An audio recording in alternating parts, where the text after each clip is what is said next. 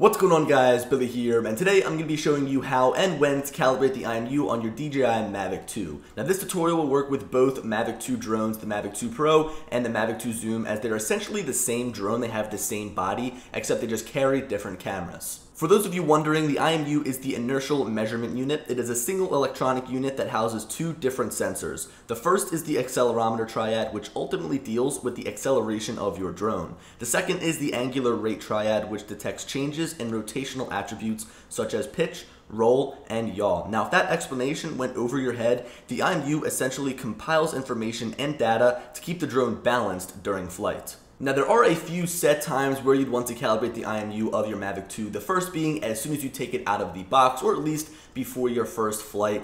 Being transported by an aircraft and also sitting there in the box for who knows how long could mess with that initial calibration, so it's always good to just recalibrate the IMU before your first flight. Now, the second time you'd want to do this is if you notice any irregularities when you're flying. So let's say you're hovering there and maybe the drone is drifting to the side and you're not pushing any of the sticks, or if the drone is just not flying straight when you want it to. Calibrate the IMU, as again, the inertial measurement unit has to deal with the balance of your drone, and that should fix it right up. The third time is going to be after any crash. I mean, even if you just bump it into the wall, bump it into a tree, it's always good to just calibrate the IMU. Another time that you would want to calibrate the IMU is obviously when you see any IMU errors within the DJI Go application. Now, one thing you don't want to do is calibrate the IMU before every single flight. It's a very time-consuming process, and it's best done in a controlled area like your house. And you're going to see why when I walk you through the steps of how to calibrate the IMU, which let's get into that. The first thing that we need to do is make sure we have a level surface. I like to use this level app on my iPhone to be sure that the surface I'm using isn't terribly off balance.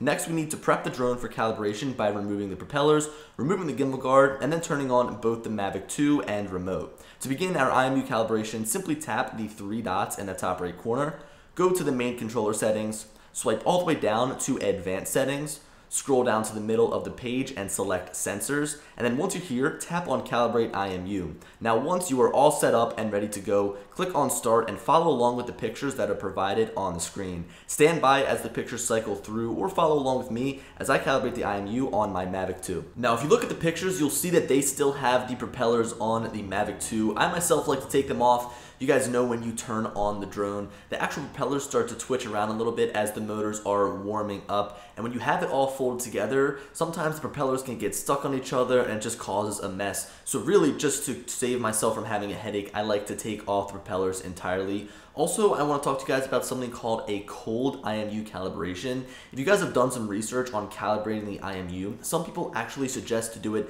in a colder temperature so that when you turn the drone on, the IMU warms up faster. It's used to that colder temperature. Now, I've never tried this personally. I've never tested it to see if it's any quicker. You guys could do that if you'd like. Maybe try to do it in a colder area, but at the end of the day, I just like to do it on my table, room temperature, and it all works fine. Now, while an IMU calibration won't fix all of your problems, it's definitely the first step if you're noticing anything going wrong with your drone. Try that, because if you head over to DJI support with any of your issues, like my drone isn't flying right, that's gonna be the first thing that they tell you to do. And once you're talking to them, you can say, hey, I've already tried that. Anyway, guys, I hope that this helped all of the new Mavic 2 owners out there, whether you've got the Zoom or the Pro. It's definitely important to calibrate your IMU. But guys, hope you enjoyed, and as always, I'll talk to you later.